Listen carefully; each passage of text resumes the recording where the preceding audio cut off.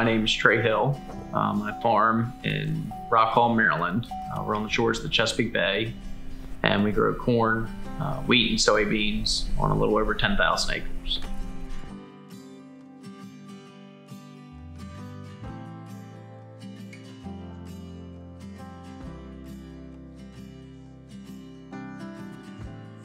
Based on my experiences over my career, we started as a very conventional farm, and then we've come to cover crop and plant green and do all these things.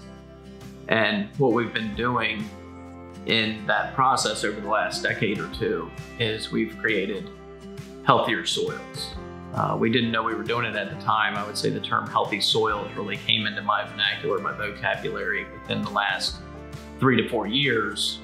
But what we were doing on our farm, as I look at a lot of the other farmers that are kind of leading the way in the soil health movement, is we were all doing this based on agronomy and financials. For me, a big part of it was environmental. I'm an environmentalist here on the shore.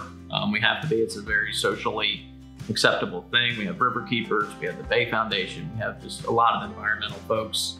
So there's a lot of social pressure to do that. So we've been developing the system that long, and then it kind of dovetails really nicely into climate smart farming. So as you're building healthy soils, what that is growing plants, creating photosynthesis more days of the year, which is converting carbon out of the air into the soil, and then no-till keeps the soil from releasing it. I feel like it's the best way to farm.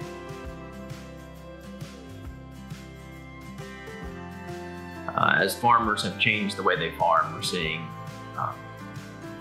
the quality of the water in our waterways improve. Just at my house, I've got subaquatic vegetation that we've never had before. We've got dolphins coming into the Chester River that we've never had in my lifetime. So we're seeing marked things that are better for water quality, due in large part to farmers doing a better job. So to me, seeing that incremental improvement over my lifetime or over the last decade provides a lot of hope. But as the climate changes and we get the bigger rains, then the impact of agriculture becomes greater. So the necessity for farmers to improve the way they farm becomes greater to me. So that's why I look at it personally, is that it's as much altruistic as anything. It doesn't have to be, it has to be that I need to be proud of what I'm doing.